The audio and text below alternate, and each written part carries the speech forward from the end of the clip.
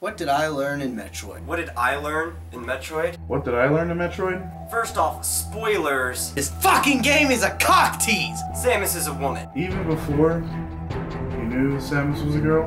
But that doesn't make a difference. Even before you knew Metroid was a girl? Because you don't find this out till the end of the first game. We didn't really know she was a female towards, till the end of the game, but He was still teasing me.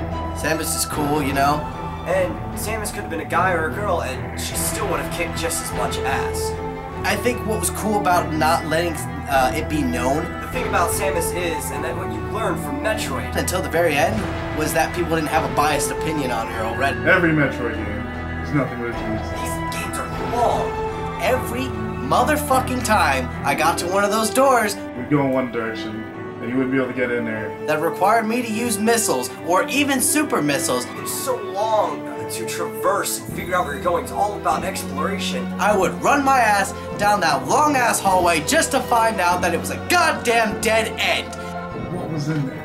What was in the door with the dot? Just to have something in the corner that I can see that I can't get to yet. And you can easily get lost. Well, fucking thanks for nothing, Metroid! You might even have to double back to pick up some equipment that you Explore everywhere. failed to pick up because you just, were lollygagging around. It's much like life. Bomb everything. You have no fucking idea where you're going at all. Forget where you're going. Nobody tells you jack shit. I mean, You just gotta have to figure it out for yourself. they say you can tell a lot about a person by the type of gun they decide to carry. Fucking never stop shooting. Just And Samus carries an arm blaster Arm cannons are really, really, really cool. that could probably melt through a titanium seat. always shoot. If not, you're gonna die. And she gets fueled by her desire to finish the mission. Finding your way through this big maze.